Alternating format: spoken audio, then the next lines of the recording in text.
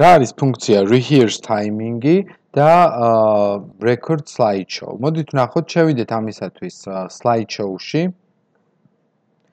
ავირჩიოთ rehearse timing-ი და ვხედავთ, რომ პრეზენტაცია გაეშვა მთელს ეკრანზე. ვისაუბროთ ამ სლაიდზე, მოვჭით საუბარს და დავაჭიროთ გადასვლის ღილაკს next.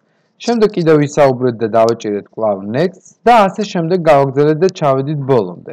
ბოლოში ჩასვლის შედეგად ჩვენ მივიღებთ იმას, რომ პროგრამა გკითხავს, გვაქვს თუ არა სურვილი ეს კონკრეტული დროები მართლაც შევინახოთ და დავამთავროთ ასე პრეზენტაცია. მე ვეტყვი, რომ კი გვაქვს და თქვენ ნახავთ, რომ თვითოულ ამ სლაიდზე თუ გადახალთ transition ნაწილში, დაინახავთ, რომ ყველა ამ სლაიდს აქვს მინიშნებული სწორედ ის დრო თავისით after-ში, რა დროზედაც ჩვენ საუბრობდით. ანუ ნაწილები, რომელიც შეიქმნა თავად პრეზენტაციის ჩაწერის დროს.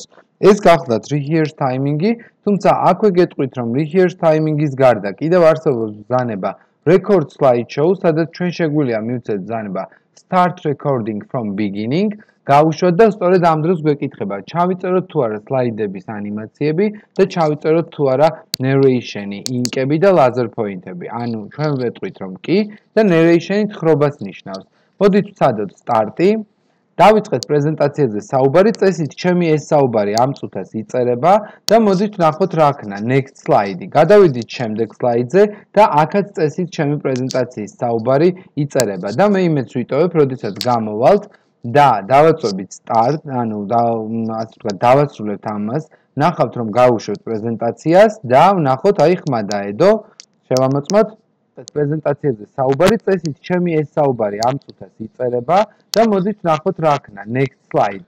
როგორც ხედავთ, ეს საუბარი ჩაიწერა. გადავიდით შემდეგ სლაიდზე, აქაც ჩაიწერა სლაიდზე და აქაც წესით ჩემი პრეზენტაცია.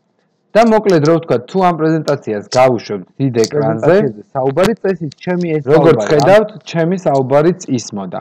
ამითი დავასრულეთ narration-ი, მადლობა ყურადღებისათვის.